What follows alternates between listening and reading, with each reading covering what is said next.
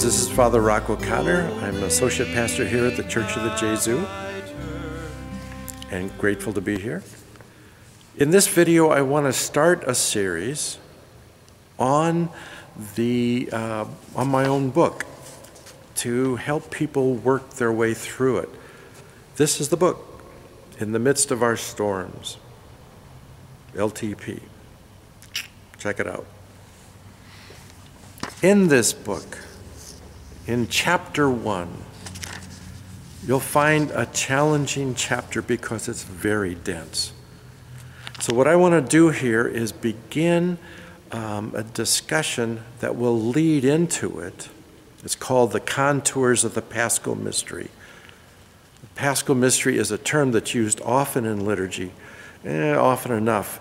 It's at least used in the theological introductions to each liturgical ritual about this is what we encounter. This is the church encounters the Paschal Mystery. So what is that? In this section, what I want to do is use some ideas from Father Robert Taft, a Jesuit from New York Province, who is retired now, but one of the great liturgical scholars in the world, and has been for a long time. His primary interest was in the Eastern rites, the Orthodox and Greek and Russian Orthodox and such. But the man's knowledge was vast and deep. What's a chapter in his book, Beyond East and West, it's a collection of essays. He has a chapter called, What Does Liturgy Do? The Soteriology of Liturgy. What does it do?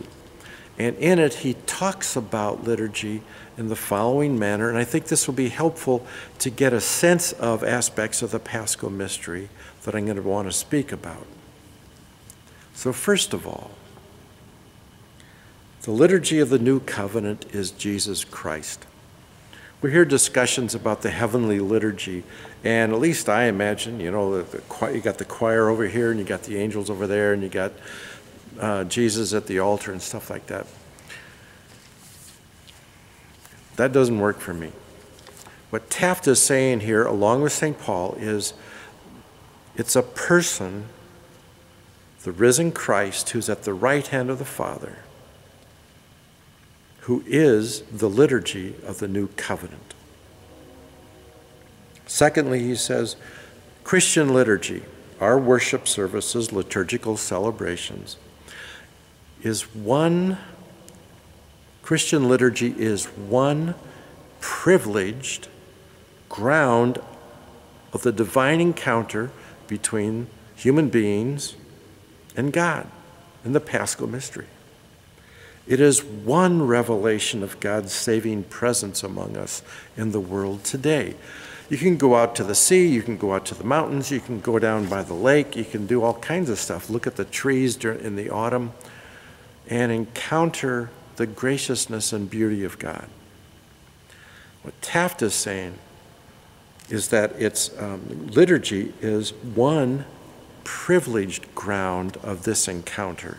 It's not the only one, but it's one central one. Some of his main points begin now. Liturgy is not a thing, but a meeting of persons. It's about encounter. It's about persons meeting and establishing relationships and furthering relationships.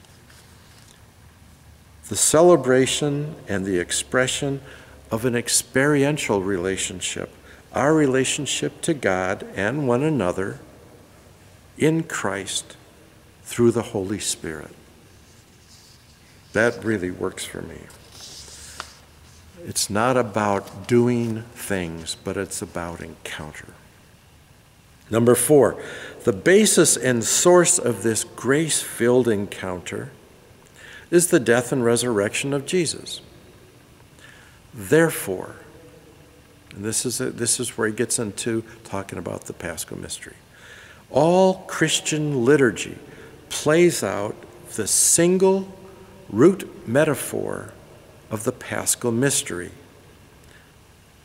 the disclosure or the revelation or the unveiling to those who enter it in faith of ultimate reality, the final and definite meaning of all creation and history and life. This is more than just learning how to be a better person. It's about the encounter with the Paschal Mystery, the life and death and resurrection of Jesus, which is the source of our liturgy. And the encounter reveals to us the meaning of ultimate reality. So you might want to cogitate on that a little bit. But I hope that that's a helpful intro. What I'm going to take up, as I took up in the book, in chapter 1, are 5 points. That's 5 points that I see as key to understanding the Paschal Mystery. So I invite you to keep tuning in. God bless, and Church of the Jesus.